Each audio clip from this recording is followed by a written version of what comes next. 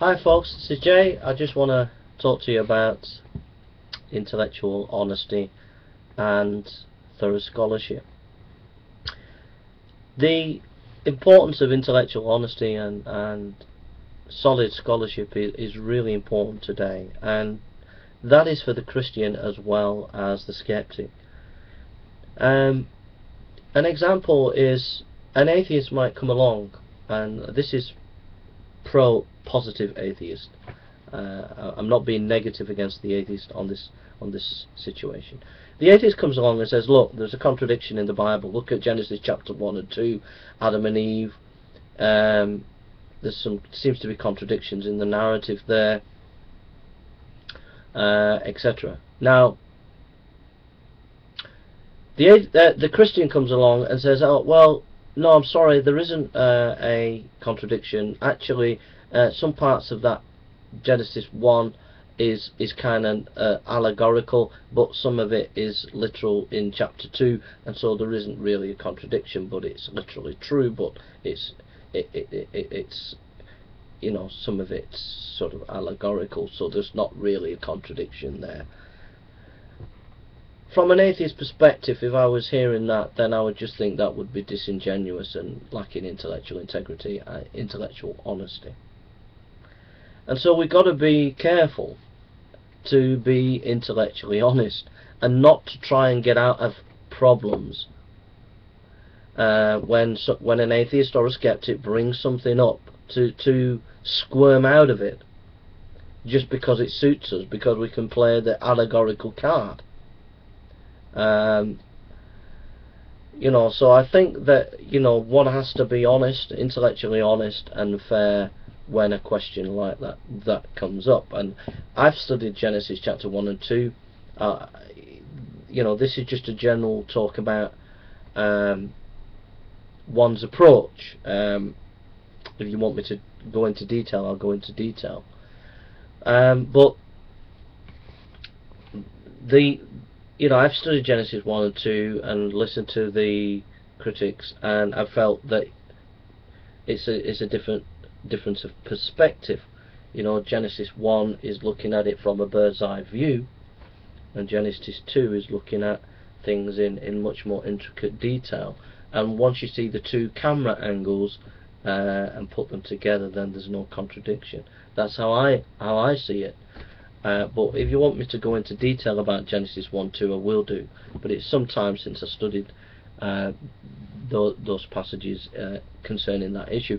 All I wanted to just bring to your attention is the lack of intellectual honesty from Christians when they're presented with arguments or questions from skeptics, maybe contradictions in the Bible, maybe moral issues in the Old Testament, to just automatically move into allegorical mode to offset the criticism.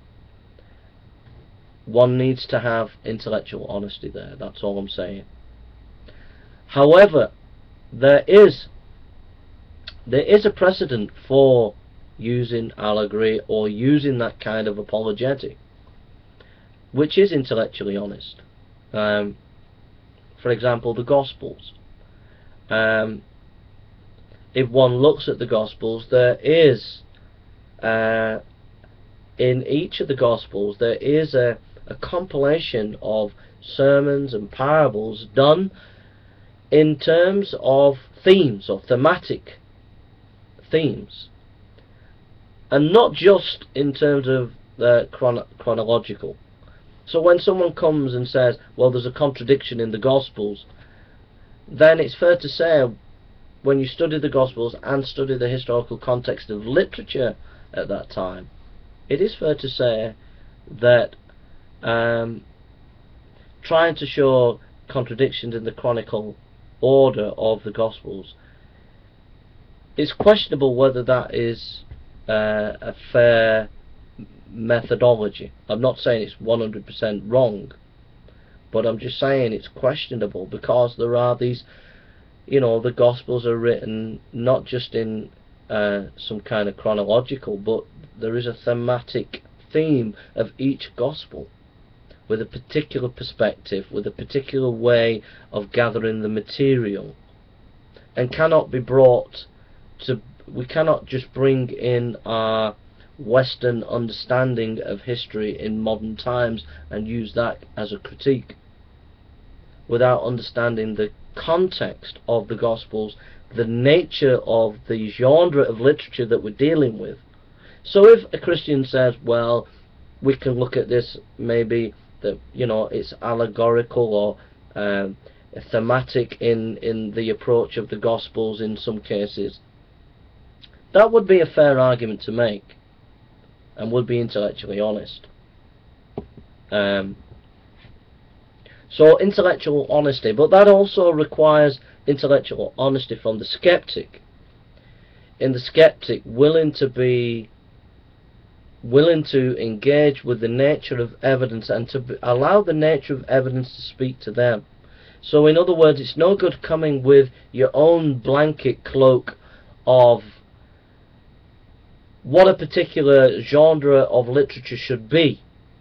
So for example, it's no good coming to Genesis chapter 1, 2 and 3 with your own 21st century thinking and saying of what it is a literary piece should be, but to look at it in its historical context. How is this literature written in its time, in the culture that it was written, and how do I interpret it? So in other words, let data speak to you and not you impose your method of interpretation on the data. But intellectual honesty, I think, is very hard to find, because we're all trying to vie and prove our point. How many of us are really looking at the nature of the data and allowing the data to speak to us? But we change and manipulate the data to suit our skepticism or our faith-based position. So there's intellectual honesty, and then the second issue that I just want to talk about is thorough scholarship. On the issue of Adam and Eve, etc., if a skeptic comes along and says, look, there are contradictions in Genesis 1-2, let me ask you a question as a skeptic. Are you honestly looking in a scholarly way? Have you honestly in-depth studied with an open mind, with an open Bible, and dig deep into the Hebrew and the context, etc.? Or is it just that you're coming to bring a contradiction that is apparent to you and that you can easily use it as a way of getting out of believing the Bible, getting out of believing God, throw it into the lap of the Christians and say, haha, contradiction, end of argument?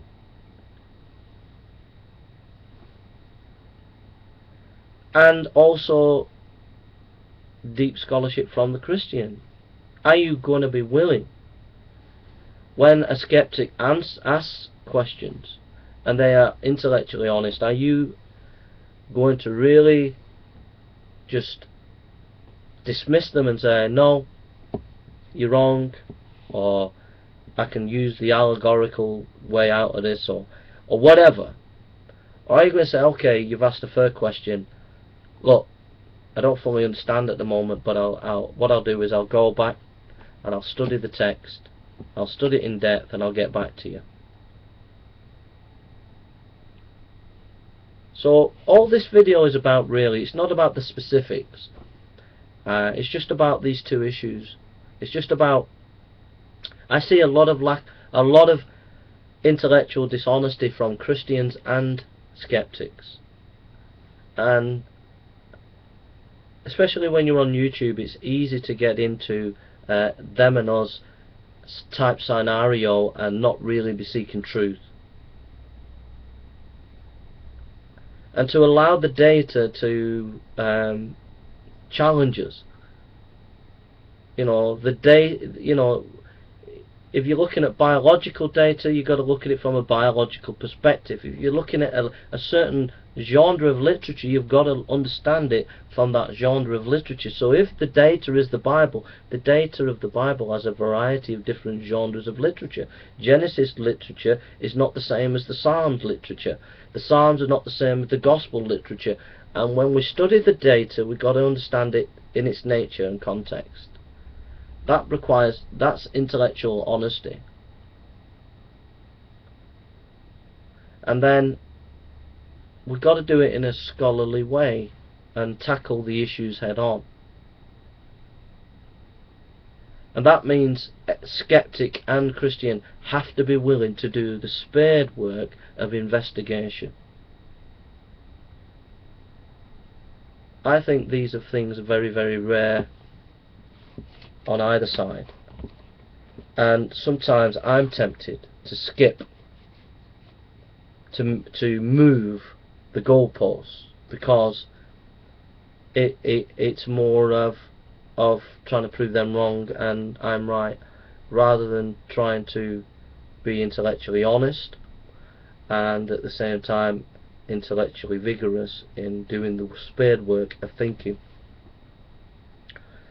I've been tempted on YouTube to move away from high standards, but I think that many people have moved away from those high ideals, and I think all of us are guilty in making those mistakes. So for what it's worth, I'm just challenging us to sort of raise our game, really, in the next coming weeks and months ahead on this channel. Thank you.